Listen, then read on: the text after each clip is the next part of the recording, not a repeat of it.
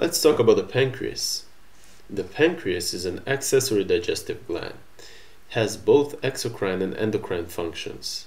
The exocrine functions are secretion of pancreatic juice from the acinar cells, and the endocrine function is a secretion of glucagon and insulin from the islets of Langerhans. We will see both of them at the histology of the pancreas. Pancreas is a retroperitoneal organ, meaning it's not fully covered by peritoneum. It is located posteriorly to the stomach between the duodenum and the spleen. It has four parts: the head, neck, body, and tail.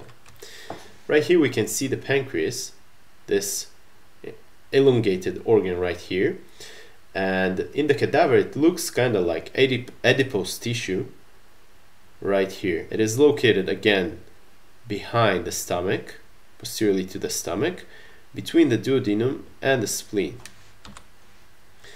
The parts of the pancreas are the head, neck, body, and tail.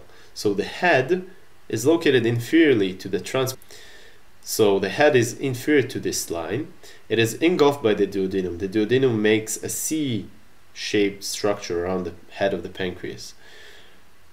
The head rests on the inferior vena cava, on the right renal vein, the right renal artery, and the left renal vein. So the head rests on the inferior vena cava, right renal vein, right renal artery, and left renal vein. The head contains the uncinate process. So this big projection right here, this is the uncinate process. The uncinate process is a continuation of the head, but pay attention that this process right here, it's not from the same embryological origin like the rest of the pancreas. Next we have the neck. The neck is relatively short, around 2 centimeters long.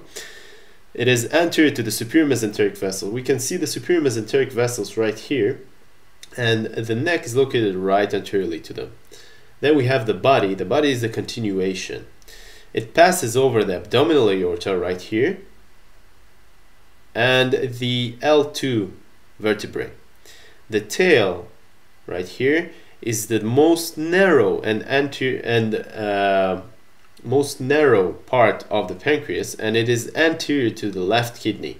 It is also the most mobile part of the pancreas.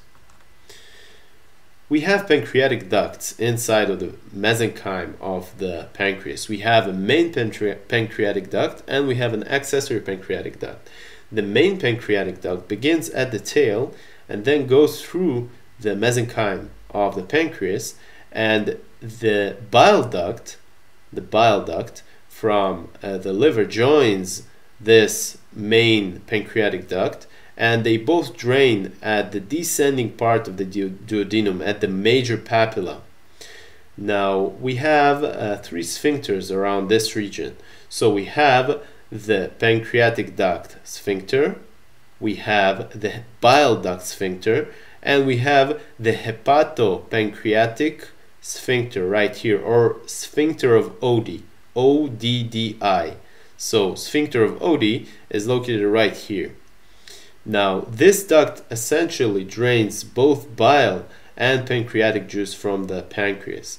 We also have the accessory pancreatic duct, which drains into the minor papilla. In most cases, the main pancreatic duct is the main source of pancreatic juice, but in 25% of cases the accessory pancreatic duct drains most of the pancreatic juice. Next we have the blood, innervation, and lymph of the pancreas. The blood supply is from the pancreatico-duodenal arteries and the branches from the splenic artery. Pancreatico-duodenal arteries come from the superior mesenteric arteries. The branches of the splenic artery gives blood supply to the body and mostly the tail of the pancreas.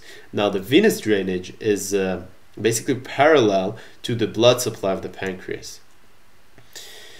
The innervation of the pancreas comes from the celiac nerve plexus. It has sympathetic branches from the inferior thoracic splanchnic nerves and the parasympathetic from the vagal trunks. The lymph drainage is mostly to the pancreatico-splenic and pyloric lymph nodes, but we also have a celiac lymph nodes, but these are the 2 major lymph drainage of the pancreas.